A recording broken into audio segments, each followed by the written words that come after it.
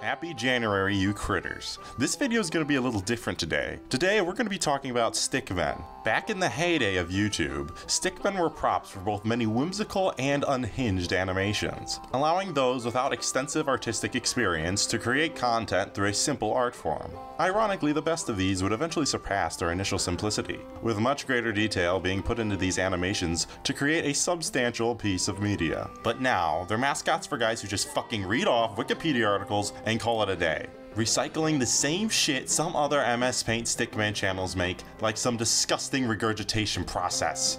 No, I don't want to see another fucking video on historical torture methods. These channels are the corporate logo simplification of YouTube that tweens who have just grown out of the Cocomelon phase are getting their late teen personalities from. It's like the bloated carcass of grade A under A has finally burst open, unleashing a swarm of easy content flies. I'll give a pardon to Sam O'Nella simply for being the OG and the one I guess you could say got this content to take off, for better or for worse. But beyond him, there aren't many who are of substance. You may have noticed that this entire video has been done in this MS Paint Stickman format, because, well, I love meta.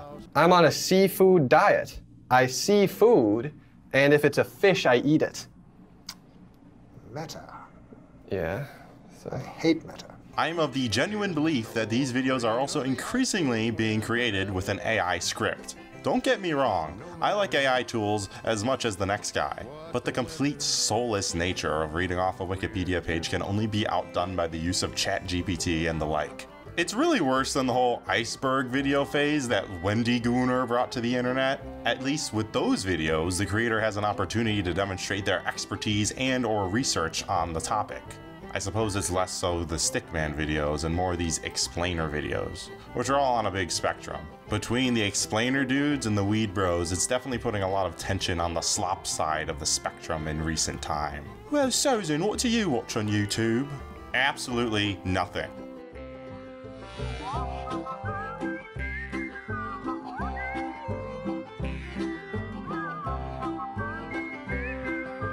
Yeah, this is the video no one wanted.